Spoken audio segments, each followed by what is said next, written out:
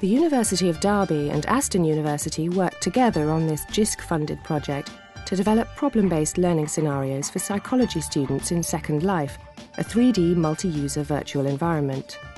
Second Life enables the students to practice their professional skills development, an experience that is particularly valuable for online distance learners. The real advantage comes in that we can set up effective learning environments for people that geographically are hundreds and hundreds of miles away. We're providing a lot more online distance learning opportunities, and technology offers us a way to interact with students that we couldn't have done in the past, where distance learning courses were done on paper-based basis. You really couldn't achieve an equitable sort of student learning experience as you can now with learning technologies. Problem-based learning is the main pedagogical approach taken by the Preview Psych project, but Simon Bignell also wanted the ability to deliver online lectures to campus and distance learners. First of all, we need to offer digital equivalents, so we need to do what we do well in an on-campus environment within the virtual world. So that means being able to do an effective lecture. It is very much different. It's a little like juggling at first, so there is a skill set that one requires. For example, there are multiple modes of communication. You have to monitor the chat, you have to monitor the real-time audio, so if you're using microphones. Also, we've got interactive and smart tools within the teaching environment. For example, an interactive survey system that we can use in real time, and questions that come in as we're speaking or giving a virtual lecture. In a normal lecture, if you like, you wouldn't have that back chat going on there, so it's very easy to monitor feedback. And then we went into thinking about problem-based learning techniques where there's more interactivity between the students themselves. And the avatar facilitators would take a background role, if you like. It's set up whereby you've got this family who have got a range of problems, and there are clues scattered around the house. The students, when they go in, have to make decisions based on the information that is available. And then they have to go around the house collecting information, listening to conversations that are available within the house, and looking at information which is available in the main problem-based learning area. And using that information, they have to answer the questions posed within the problem-based learning statement.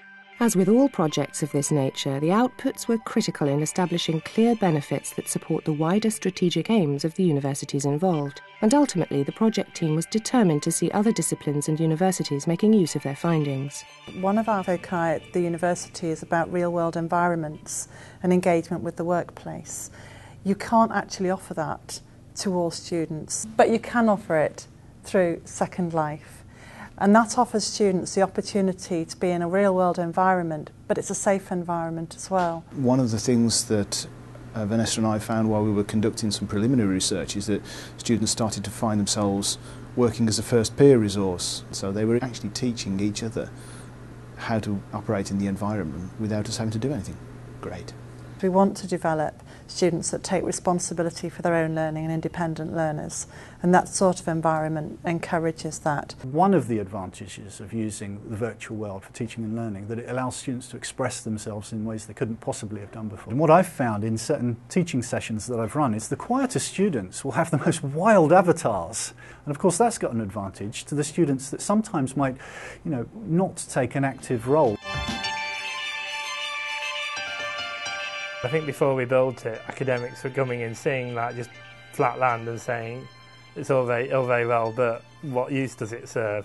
Now we've built something like the real world house. They can see something being demonstrated and say, oh yeah, actually I've got an idea. Can you do this? Can you do that? We constructed a best practices document that allows other modules and subject groups from not just Derby University, but putting it out to other universities, other academics who are interested in this technology. So it's very much developing materials and sharing them. We've got to support all different parts of the institution to move at their own pace, but also identify strategically important areas for us. And so psychology were leading the way quite some time ago in using technology, and this was the next step for them. So they're at sort of well ahead of the game, and they also have a very successful online distance learning programme. This notion of blending learning between campus provision and online distance learning is very exciting, because it might be the sort of sweet spot between what we've been doing in the past and where we might be moving towards in the future. I very much